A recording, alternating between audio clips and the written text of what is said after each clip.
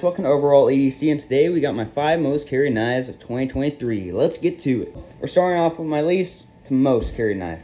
So first one is the MKM Masanzo. I like this knife a lot. It still gets out of my pocket a bunch, but not as much as it used to. I'm a big fan of Micarta for some reason. I just really like it. So I'm pretty sure this is black canvas Micarta scales. Nice liner lock, M390 Hawkbill blade. I thought it'd be cool to get the Hawkbill blade, but I realized how much it's a pain to sharpen. I don't like that, so that's one reason. But it's not a bad knife at all. I got a cool little lanyard bead to match the handle. Really, really cool. This thing was $100, but it's just a great knife. Just I don't find myself carrying it as much anymore. Same with the CVV Elementum. I used to carry this thing a bunch. It's like $50. Great budget knife. But I mean, it's a solid knife for that price. Like, why not carry it? I don't find anything wrong with it. G2 steel drop point blade, and it has Micarta scales too. Nice liner lock, great action. Not too bad of a knife. It doesn't really get in my pocket as much either now. So these two are kind of tied. I can't exactly place it right now, but I tried to. I just got this knife, the Kizer Original. This button lock, really nice, really solid. 154 cm drop point blade, double-sided thumb studs. This button lock, aluminum scales, really, really nice, really solid knife. This thing was probably like almost $80, but it's a great little knife. I've been carrying the heck out of it since I got it. And this is also maybe tied with the Gerber. I don't really number my knives at all too much with how much I carried it before, so it can be a little hard. I got a lot of knives. Next one we got is the Gerber Icon. So yes, this thing's like $30. Yes, but it's a really, really, really solid knife. Really good hard use knife, and I've been using the absolute crap out of this thing, and it's held up to everything I put it through. It has a nice thick Tonto blade with partial serrations, nice grippy thumb studs. It has aluminum scales with a nice inlay. Has great ergos.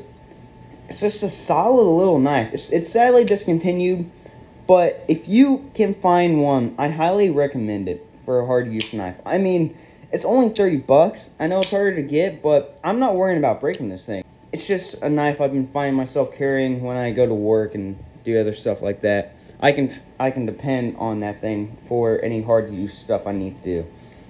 Okay, my final one. It's a 535 Benchmade Bug Out. I modified this thing a bunch. It's all still made in the USA with all the parts I got. So I liked it before I modify it, but I guess it just made me like it a lot more when I put these modifications on, because technically I just made it exactly how I wanted it, so it does make me like it a lot more.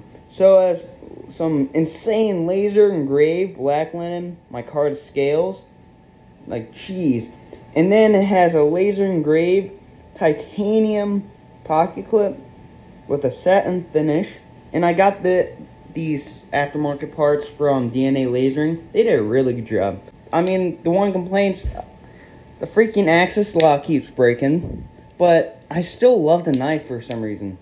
It's a nice, light EDC knife.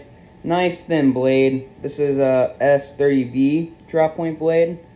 Really smooth, not too bad. But yeah, so that was my top 5 most carried knives. Let's go to a couple knives that just kind of stopped making in my pocket for a little bit. So I carry multiple types of knives. I'll carry inexpensive and expensive knives. So, I mean, like this one. I used to carry the CQC8 Emerson knife just until I got this thing. I realized this thing is maybe a little better. I know this thing's like $200. I got this thing at a garage sale for like, I don't know, probably 10. But still, I mean, it's a great knife. Great little solid knife. I realized the detent ball is really messed up on this thing, so there's no detent at all. That's one default for this for me. It's probably not like that for everybody else. It has G10 scales, titanium liner lock, 154 cm clip point blade. I mean, it's a nice big knife, but I don't know. It just doesn't make it in my pocket as much. So the next knife that doesn't really make it in my pocket as much is an OTF knife here. It's called the Kobrak OTF knife, I guess. It's a great knife. Just doesn't make it in my pocket as much. Check your loss first before you get one, though. I like it a lot. It's a D2 steel stiletto dagger blade. Not too bad. Aluminum scales. Nice engravings on there. Not too bad. It's a solid little knife. Just, it's a heavier knife. I tend to like to carry lighter knives. Next one here is the Kershaw RJ Tactical 3.0. This thing's like 40 bucks. Nylon handle. This is a RJ Martin design knife. Nice thin blade. Just doesn't make it in my pocket as much, but it's still a great little knife. And the next one, probably the most budget knife you could find, the Gerber Pledge here. Man, this actually impressed me. It's cheap, 20 bucks at Walmart. Comes with a multi-tool too, I'm pretty sure. But, I mean, not too bad of a knife. Nice thin blade. Nylon handle too. I mean, this thing's a great little knife. Especially if you're going to the store just to grab one.